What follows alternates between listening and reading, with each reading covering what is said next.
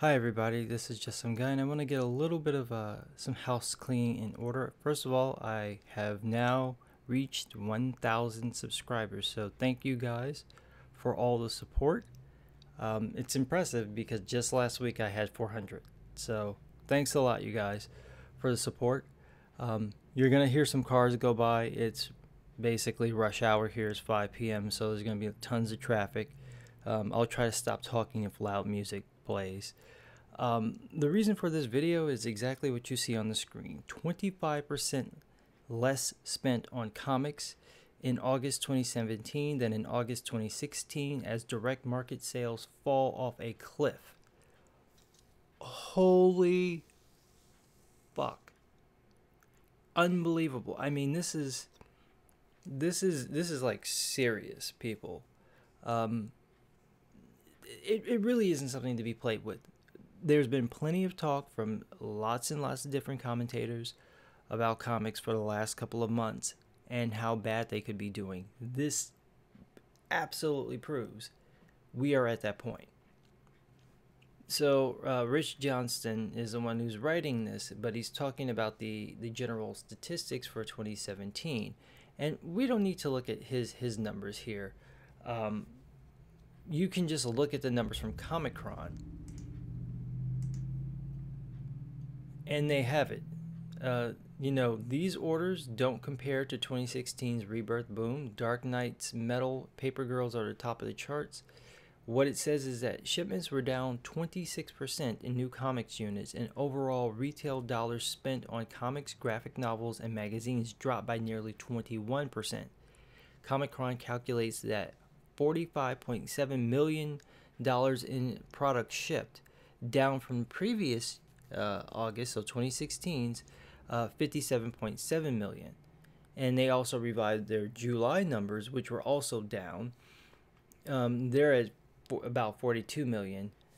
This is insane. So these are, in historic terms, what they're saying, significant drops. They're not kidding. So from June to August of this year, it was down by 20.5% against what it was last year with Rebirth and Civil War II. Okay, so that's the worst 3-month year-over-year comparison since 20 years ago, September of 1997 to November of 97. Just, it's unbelievable. This right here could be the signaling of the end of the comic book industry. I know that sounds like I'm being hyperbolic. I'm not being hyperbolic. This is ridiculous. So they don't really have the full laydown of the August numbers in comparison to previous years in total. They just show what the difference was. Comics from August of this year to July of this year. So that back and forth, and you can see the numbers are down from last year 25%. The graphic novels are down by about 7%. The toy sales are down by about 33%. But if you really want to get an idea of just how bad it is doing, you need to look at the July numbers. Because, oh boy. So they do this little graph here for the top 300 shipped comics. These are just the orders that were placed. And you have to keep in mind, Marvel is bumping up their orders. So they're inflating their numbers. They're playing some games with it. So you can't really trust what those numbers are. But just looking at what the numbers were, July 2017, this year it was about 6 million books that were shipped. That is down by 27% from last year, which was 8.6 million. 5 years ago, it was at 7 million. So it's still down by 9%. 10 years ago, it was at 7.6 million. So it's down by 18% this year. Now, it's up from where it was 15 years ago by about 3%. 15 years ago was about 6 million copies that shipped. 20 years ago, it was 8.23 million. So it was down by 24%. So overall, all the comics shipped per month in July, 6.9 million, basically 7 million. It's down by 27%. understand this. It's lower compared to what it was last year than what it was 20 years ago. 20 years ago, it was down by 24%. Now, from just last year, is down by 27%. This is just unbelievable how bad it is doing. Absolutely unbelievable. The dollar sales are down by 23%. The graphic novel sales are down. And that one's got to blow your mind, because you got to remember 20 years ago nobody was really buying any graphic novels. Trades weren't really that big. That really started back in 2000, 2001, 2002. So that's why they only go up to about 15 years ago. So each year it has progressively gone down each single time. And you can see that here, that it's taking these hits. It built up and then it started dropping. And now it's down to about $6 million worth of graphic novels shipped. This is insane. This is not sustainable. You can't run an industry where you're losing anywhere between, and just being fair here, anywhere between 12 to 30% of your audience per month is dropping. You're screwed. This is the industry at the moment. This is what we're watching. The complete degradation of the industry. Why is this happening? Well, let's just take a look at the books that actually came out. So if we go to the monthly sales, I think they put up the most recent numbers. Let's just check. They did. They put up July. Let's have a look. Top selling books were Dark Days, Dark Days, The Casting, Astonishing X-Men #1, Batman, another Batman. So it's basically the same series. It either a reprint or it came out twice. And then Secret Empire #6. When we look at the actual numbers, it gets really, really bad, because the top selling book the top ordered book only did 128,000. Next up was Astonishing X-Men #1. That was 122,000. Then it was Batman. That's the top ongoing series. That one was 107. And then that was number 26. Number 27 did 102.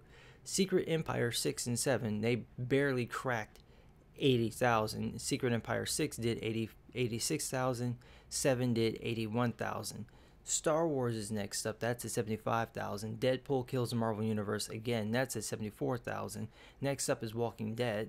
That's at 68,000. You have Spider-Man 2 #1. That's at 67,000. All-Star Batman. That's at 61,000. I mean, if you take out all of these Star Wars books, you just remove those, the top selling book is Batman. The next ongoing series, at least when it comes from Marvel, is Amazing Spider-Man. That's doing 57,000. It's barely competing. And you'll see this. Batman, that's your top seller, okay? The next one up is still Batman, but it's almost 40% less. That's All-Star Batman, 40% less. Okay, now, sure, you look at the numbers on the side here, and you'll see that in comparison to, the same thing is happening here in July. In comparison to the previous year, it's down by 27% for July of 2016 compared to July of 2017. 2017 is down by 27%. From 5 years ago, it's down by 9%. From 10 years ago, it's down by 18%. From 15 years ago, it's up by 3%. But from 20 years ago, it's down by 24%. And sure enough, if you look, I believe it's going to show that Marvel has a top number, but it's barely 39%. DC is at 31%. Marvel is shipping twice as many books as DC. They're printing. You can see this now. That on the items on the top 300, Marvel has 91. DC Comics has 74. So it's not twice as much. It's about a third more. Okay, that's the problem. And this Marvel number includes the Star Wars books, by the way. the industry is crashing. And why is that happening? Well, again, like I said, let's look at what they're publishing. Okay, you've got the top two being, you know, new startups. One's an event, and then the next one is a restart of something. So the number one doesn't really count. But what do you have going on here other than Star Wars books? Nothing exciting. You've got The Flash, you've got X-Men Gold, you've got Justice League. And honestly, the current Justice League arc is pretty good. They're kids from the future come back, and it's like a jacked up dystopian future. And Wonder Woman's a terrible parent who abandoned her son because he was male. So, that one's good. I'm waiting for the arc to finish so I can review it. But, I mean, this is just insane. This is not going to work. And this is a direct result from all the shenanigans that are going on at Marvel right now. There is no excuse why Marvel's books shouldn't be doing better than this. And the reason why the books are not doing better than this is literally because of the people who are running the company and the way that they behave and the backlash that this is having. I don't think it's a surprise that when you look at the books that are at the top from Marvel, you're seeing it's pretty much not the books with the SJW leans. I mean, the Peter Parker Spectacular Spider-Man, that's a number 2. That's why it's high. The Amazing Spider-Man book is that high pretty much because it's the Amazing Spider-Man. That's it. Otherwise, it's just tanking. All of these books are tanking. The only way to fix this at this point is to overhaul the industry. There is just no way about it. No other way around it. You have to overhaul the industry. You have no other choice. And my best suggestion would be to start cutting your losses. First of all, cancel. Just Marvel, cancel like half your line. Yeah, I mean, you're just overprinting books. The next thing to do is to borrow an idea that Eric Larson came up with many years ago, which is to start bundling the books kind of like they do in Japan, where they put out those weekly or monthly, newsprint thick books, with all the different stuff. Shonen Jumps printed like that. You would do this by combining different types of books. So, for example, all the Batman books could be in one little bind. It'd be all the Batman, Detective Comics, Batgirl, Batwoman, Batman and Robin, what have you. The Superman books would be like that. All the Superman family books would be in one little thing. It wouldn't be little, it'd be big. You have about 10 books in there. With the, with Marvel, you could bundle all the X-Men books in one thing. All the Avengers-related books in one thing. And then you would sell that. And you put it on newsprint. It doesn't have to be great. Just put it on newsprint like they had been doing for years. Lower the cost for it. You can charge anywhere between $10 to $15. And then when you have enough stories, you can release them like they do in Japan in the trades. And then that way you can sell them individually. And you can put them on higher quality paper then. That is probably the best way to resuscitate the industry. And you have to get these books out of comic book stores. I'm sorry, but you can't maintain an industry if you're only selling in one location, especially when so many of those stores are closing down, in large part because they can't sell the books. Nobody wants to buy the books. They're not interesting. They're not boring. Marvel has alienated so many people, and even though they do have good titles out there, they're being drowned out by the SJW nonsense. And DC, I mean, their stuff is good, but it's not exactly bringing it out of anybody. That's a problem. So you need to get these books back into grocery stores. You need to get these books back into convenience stores. Bookstores are closing all over the place. So good luck finding a good, a bookstore to put it in. But you could walk into CVS, you could walk into Walgreens, and buy, a nice, like phone book thick version of like, here are all the Batman stories that came out this month. That would sell. You got to get more kids interested in your books. I'm with everyone else of, comic books don't have to be for little kids. They can be for adults. But you still have to maintain your audience, but you also have to grow it. And the easiest way to grow an audience is by getting kids interested in your product. This is what the gaming industry has done. Most of the games that are put out are for adults, but there are enough games that are out there that even though they're intended for an adult audience, you can let a kid play it and they'll really enjoy it. It's simple enough for them to understand, and that gets them into it. You're going to have some folks who are only going to, play Pokemon, but you're going to have other folks who are going to dig in deep and play some, some other stuff. They're going to branch out. That's what needs to happen here. You need to hire new talent. You can't just sit here and say, oh, well, we're only going to hire people who draw in this American style. No, you have an entire generation of people who've grown up watching anime and reading manga, and you know what? You just need to hire them. I don't care if you don't like the art style. Maybe you don't read that particular book. You need to hire these people because their crowd, those older millennials like me, the younger millennials, they read that type of stuff. You need to hire them. You need to stop going outside of the market. You have too many people who want to make comic books that you're not giving jobs because you rather hire some writer who's written one book. Stop going and getting novelists. I don't have any problem with bringing people from outside the industry, but that shouldn't be your first move. You should be looking for people who know comics, who want to write comics, who want to draw comics. Those are the people you should be hiring. That would help this industry. And you can't just bank on digital comics saving you because that's not going to work. Sorry. It's just not going to work. The digital market is not that big that you're going to be able to sustain an industry like that. You're going to need print copies. This is insane. I mean, when you're looking at a 25% loss from a year ago, that is unbelievable that you could even say something that, and remember, September of 1997, that is when the industry is recovering from the crash. So what we're experiencing right now is the comic book industry doing worse than it was doing after the bubble burst in the 90s. That's how bad it's gotten. That is how bad it's gotten. This is just not acceptable. And everyone at Marvel, every single person at Marvel, Ike Perlmutter, that's the first time I've actually been able to get that man's name out of my mouth without having to say it twice. You need to either step down or, be prepared to clean house. You need to fire a ton of people. That whole milkshake crowd, they need to go. You need new editors. You need, new writers. You need to move some people out of the way.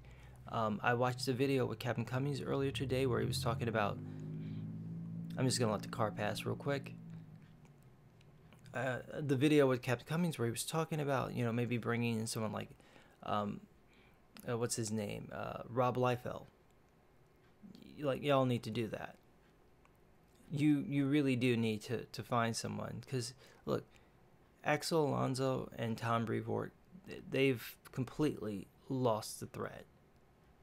It doesn't matter that they were good at one time. They're not anymore, and you shouldn't keep rewarding them. You demote them down to editors on a particular book, and get them out of positions of control because they have run this company and pretty much the industry into the ground.